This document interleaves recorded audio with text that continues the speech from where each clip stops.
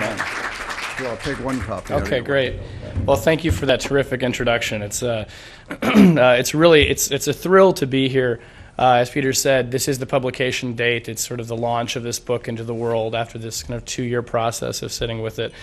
So it's fitting that it would be in a place that is devoted sort of to the lore and the life of people who I've been hanging out with for many years to come up with the stories that are in this book.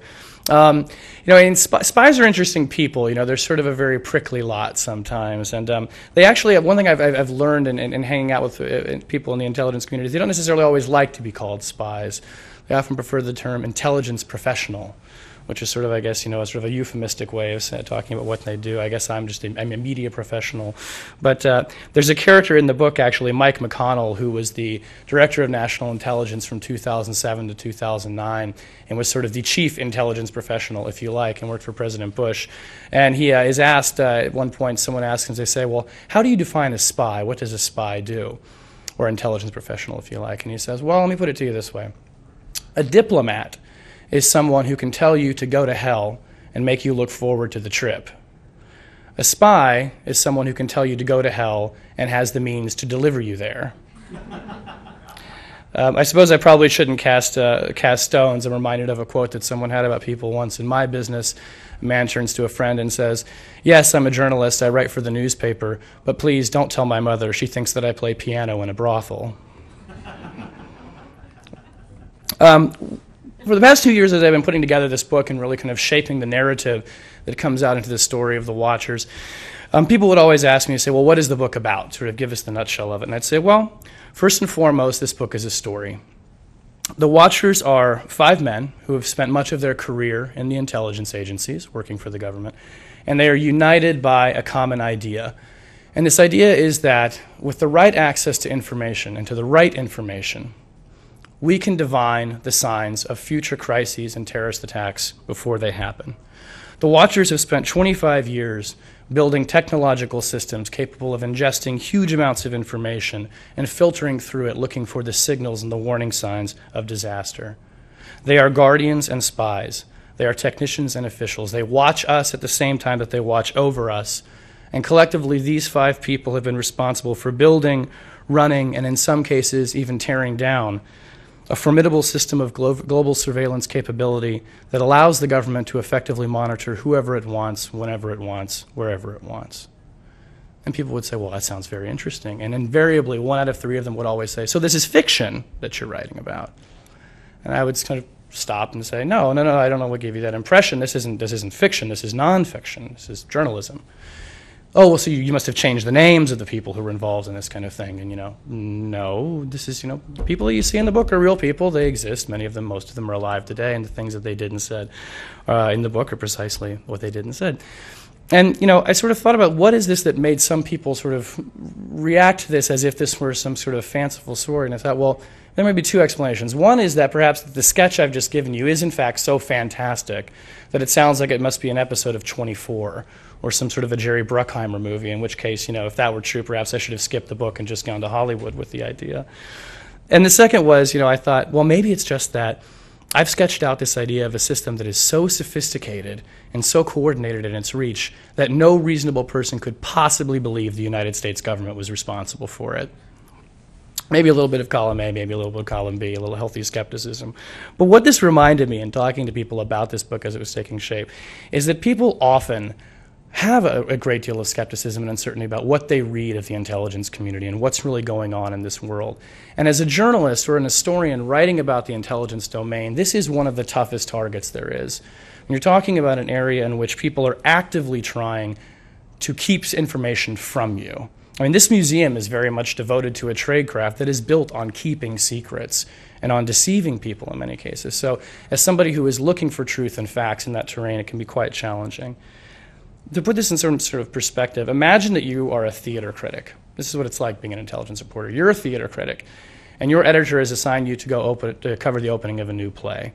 And you walk into the theater, and you take your seat, and the lights go down, and the play begins, but the curtain never goes up.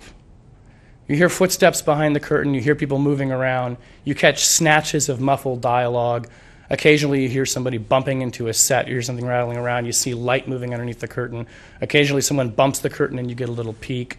Sometimes somebody comes out from behind the curtain and leans over on the apron and whispers to you and says, "I'm not supposed to tell you what's going on behind the curtain, but listen." Then somebody comes out, usually in a suit, and says, "I know somebody just came out and told you what they thought was going on behind the curtain. That's not what's going on at all. We're not going to talk about what's going on behind the curtain." And this is kind of the world we live in which we are, as reporters, constantly grabbing these fragments of a story where we can, and then going back and taking a step back and trying to fashion them into a mosaic and a narrative. And there's a funny story that happened to me personally that kind of illustrates this. In 2005 and in early 2006, I was doing a lot of reporting on the National Security Agency's program of warrantless surveillance of phone calls and emails, which takes up a big chunk of the book, and we'll talk about in a little bit as well.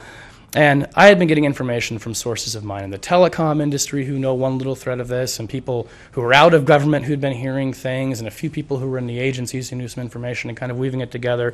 And I actually went to some sources on the intelligence committees on the Hill and asked them for comment about this. And I sort of lay out the story as I understand it and say, "Well, what can you tell me about this? I mean, what's your reaction to that?" And at one point, one of the staffers actually stopped me and said, "You should just stop asking me questions right now, because clearly you know more about this story than we do." Which I suppose says something about the intelligence oversight process that's not too encouraging. But this kind of thing happens on this beat. Is it frequently the case that as the chroniclers, the people, journalists and historians who are going around picking up these pieces, we often see a totality of a narrative that even the people in the play behind the curtain don't always see. So that's one way of doing this. The second way of telling a story and building up a narrative in this beat is to form relationships with people. And often very deep personal relationships that are built on trust and built on kind of a mutual understanding of reporter and source.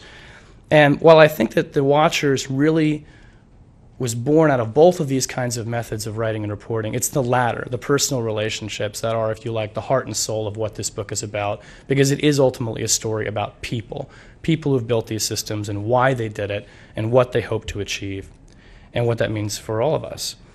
And for me personally, and for this book, the relationships really began with one individual in particular.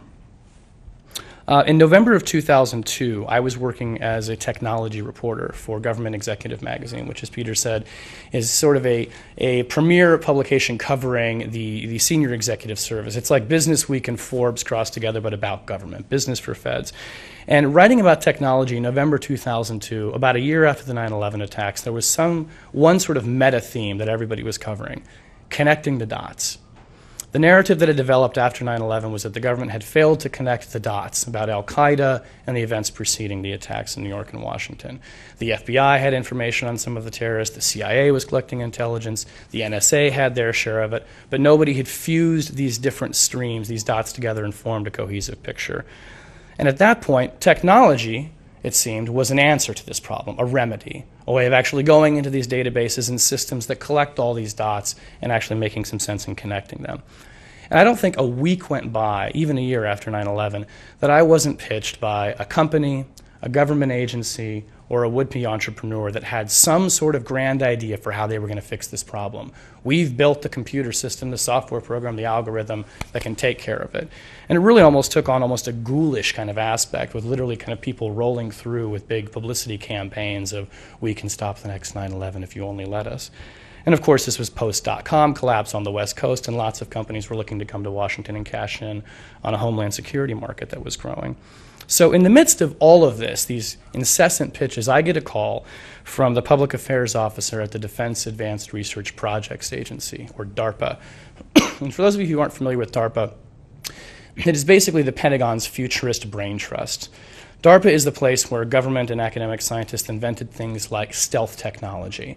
It's a place where several decades ago, a group of computer engineers connected their machines with a primitive network, which they called the ARPANET, which you and I now know as the Internet. DARPA was the place where people in government and research went to solve big, hard technological problems. And in November 2002, what was the big technological problem? Connecting the dots. So no surprise, DARPA calls up and says, "Well, we're working on something in this area, and we'd like to tell you about it." We started up a new office called the Information Awareness Office, and the centerpiece program is something that we call Total Information Awareness. which I have to say, in terms of like the catchiness factor, was pretty good. I mean, this is a pretty ambitious title, right? Total information awareness. There's information out there. We're going to become totally aware of it. We're going to solve the problem.